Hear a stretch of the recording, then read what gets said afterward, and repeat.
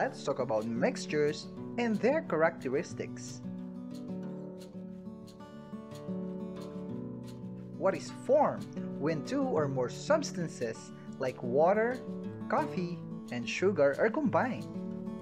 When you mix coffee powder, sugar, and water, you form a mixture.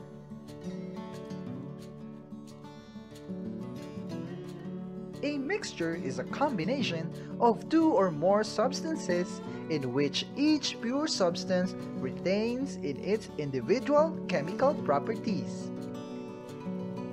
Every day, most matter occurs as mixtures. It is difficult to keep any substances pure. Matter tends to mix naturally, like air, seawater, pebbles, and many more. What have you observed when you open a soft drink bottle? Did you hear a fizzing sound? When you leave a bottle of soft drink open, you will notice that most of the gas eventually escapes.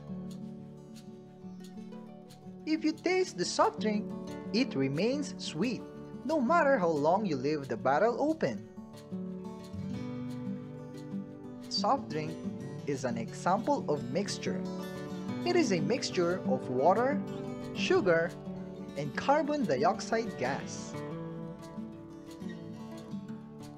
Mixtures can be homogeneous or heterogeneous mixture.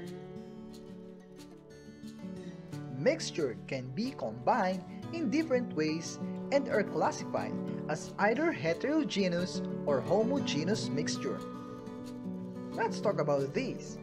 A heterogeneous mixture is a mixture that doesn't have uniform composition. The composition of heterogeneous mixture does not blend throughout. The individual substances or the components are recognizable or remain distinct. The phases or substances are all visible. For example, a freshly squeezed orange juice or dalandan juice is a heterogeneous mixture of juice and pulp. The pulp component floats in a juice component.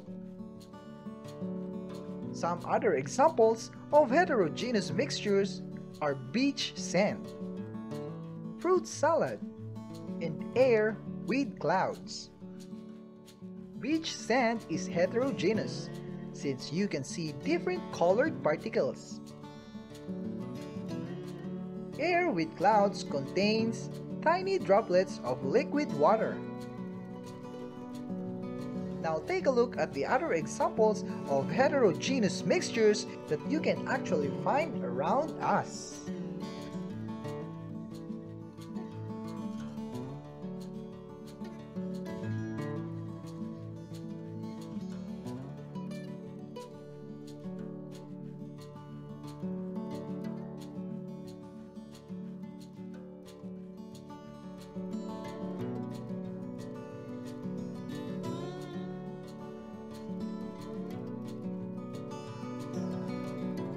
Now let's talk about homogeneous mixture. A homogeneous mixture is a mixture that has uniform composition throughout.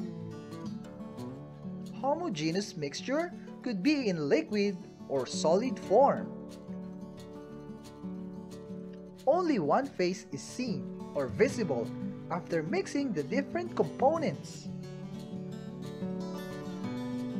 Corn oil, vinegar, and sugar solutions are homogeneous mixtures, since only a colorless liquid is observed. An alloy, for example, is a homogeneous mixture. It is a mixture of different melted metals. Another example is air. The air with no clouds is homogeneous. It is composed of oxygen, nitrogen, carbon dioxide, and other particles. Now Take a look at other examples of homogeneous mixtures.